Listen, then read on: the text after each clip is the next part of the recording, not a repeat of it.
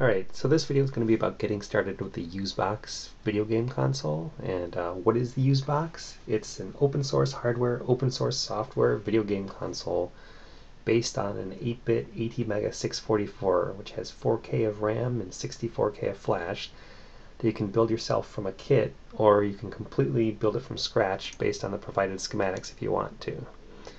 The easiest thing to do, though, is probably just to build it from a kit.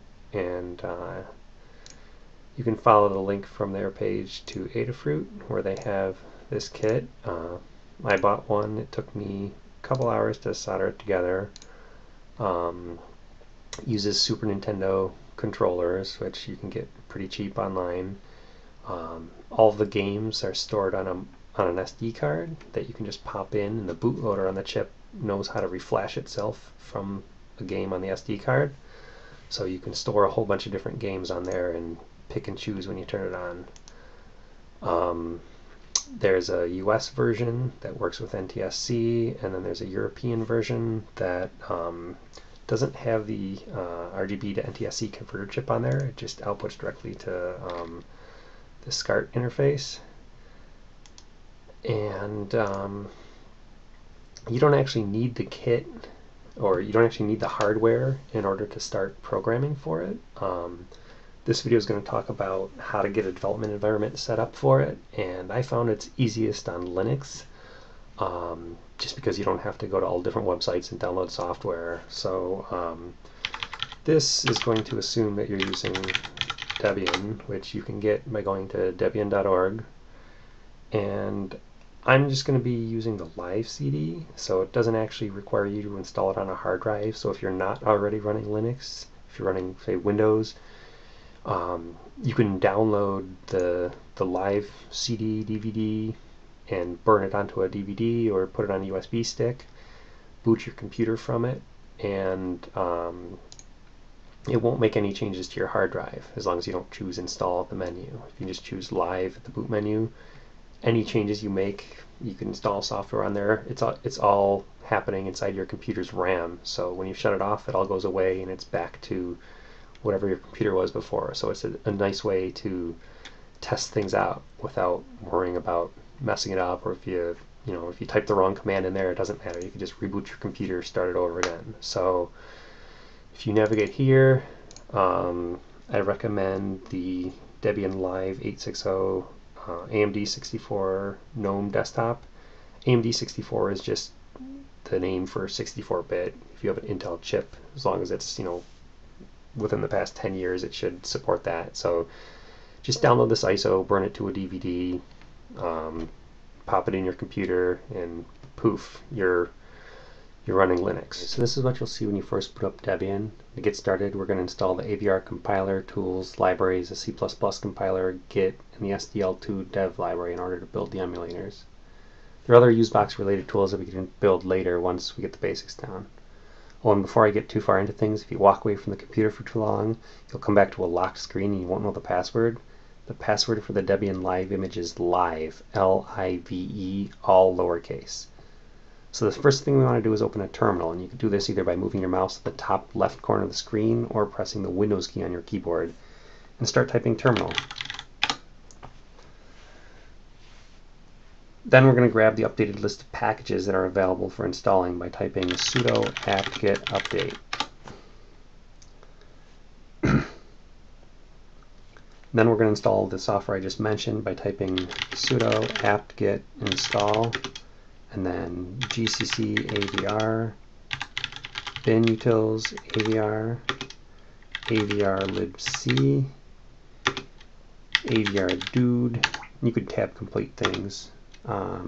G++, git, libstl2-dev. Press enter, and I'll put these commands in the description of the video as well. And then hit enter or Y for yes, and wait for it to download.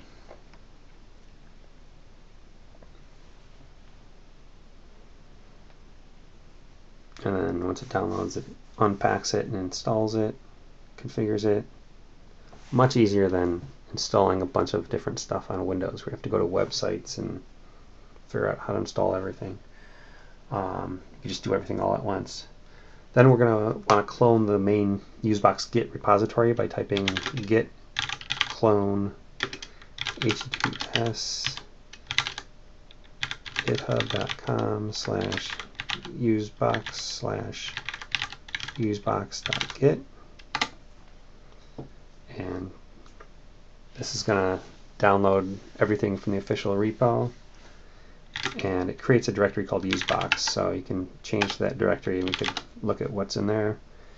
And for now, we can just type make, and since we've already installed all the stuff, it build the emulator, a whole bunch of tools, and a whole bunch of demos and games. So depending on how fast your computer is, this could take, a little while or a longer time. So at this point, all the tools, demos, some of the games have been built along with Uzebox emulator, so you can test your creations immediately without having to juggle SD cards back and forth between your computer and the actual hardware. So at this point, we could take a look at what's been built. We now have a bin directory and a ROMs directory. And in the bin directory, we have a bunch of tools, and the one that we're going to be looking at first is Uzem, which is the emulator. So we can change to the ROMs directory, and we see there's a bunch of things. Now you'll see there's hex files and use files. So the hex files are what you can flash directly to the microcontroller, and the use files is what get put on the SD card, and that's what the bootloader can load. It can only load use files. They're smaller. It's basically just a compressed hex file with a header stuck on there. So we can run the emulator and take a look at the demo.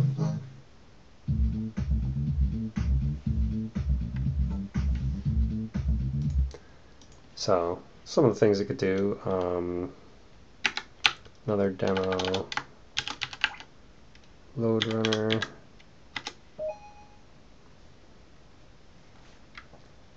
so this is just the classic load runner that's been ported to tons of different systems. So escape will quit the emulator. So now I want to show you one of the games that I wrote. So the typical directory structure is you have a sibling directory to the kernel called my games. So make it, switch to it, and we'll git clone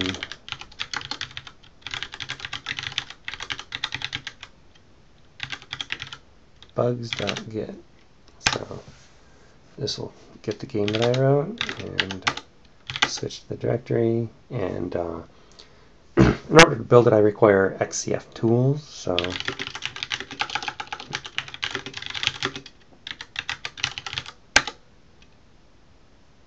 we just installed that. And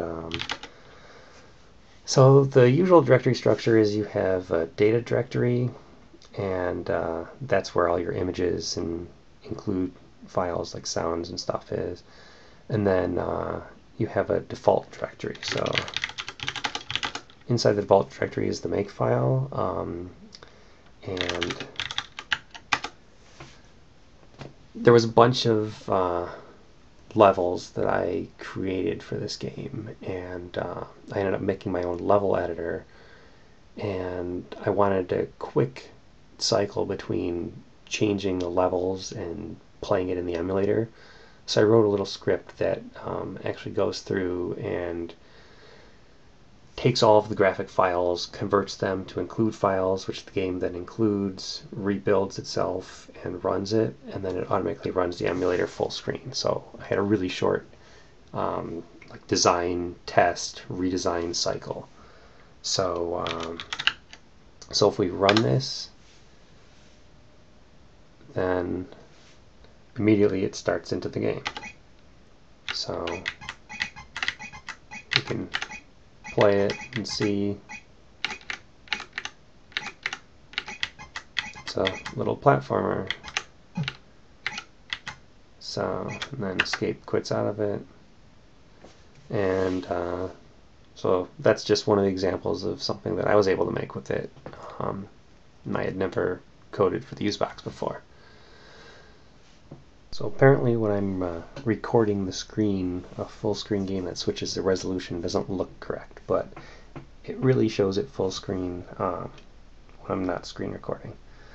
So one of the other things I want to show you is there's an additional emulator that doesn't yet have feature parity to Uzem, but it has some other unique features and it's much faster.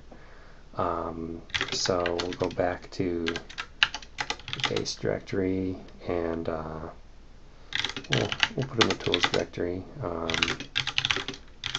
Git Clone https github.com/jbation cuzebox.git, and it's done.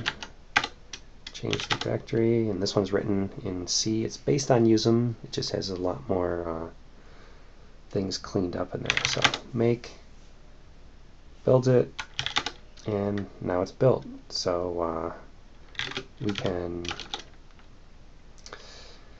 go back to the directory with Bugz.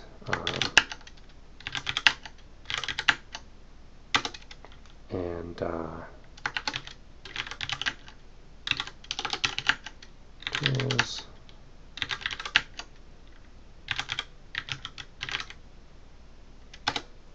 And you can see this has a debug display on the bottom that shows the registers and the memory as it's changing. So you can, it's really helpful to see, what the high water mark is for the memory of your game.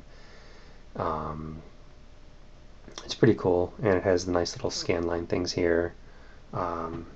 If you want it to have the same keyboard shortcuts as Uzem, hit F8 to switch the keys to Uzem. A is A and S is B. Enter is start. Tab is select.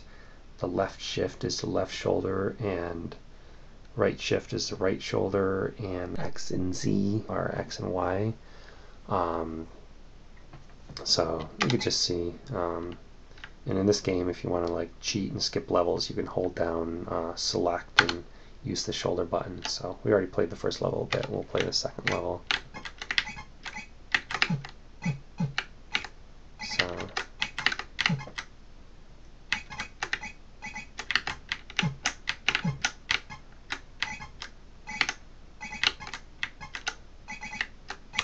So that's that. The sounds don't always play at the exact same frequency, so sometimes you'll hear a slightly different pitch with this emulator, but it can keep up with the frame rates pretty good. It can, if you have low-powered hardware, this will definitely work better. Both emulators were ported to run in the web browser, compiled with mscripten, which is a JavaScript compiler. Uzem does not run well. The Cuzebox emulator runs very well. It actually runs at 60 frames a second inside Firefox. Chrome might have some issues. You probably need a really fast computer for it to run well in Chrome. But this is just another tool that you can use when developing. This one has little blue lines on the edges of the screen that can show you if you're writing a new video mode. So all the video modes are generated in software. So there's actually software running on the AVR that's outputting every single pixel you see on the screen. That's typically part of the kernel, or it is part of the kernel. And the games that you write, you can write them all in high-level C. But you can also write your own video modes, which some people have done. So there's vector modes, there's a lot of different video modes that you can do as people come up with more creative ways to use the AVR hardware. So if you're writing a video mode, the Cuzebox emulator can show you if you're missing your H-sync for the lines and stuff like that. So F3 toggles the the debug display off at the bottom. If you have a really low-powered computer, F2 will switch the display to lower resolution. The window doesn't quite refresh and redraw when you resize it for that, but F4 takes the frame limiter away, so you can see that it's running way faster. But if you hit F4 twice, then it destroys and recreates the window, so things will be at the proper size.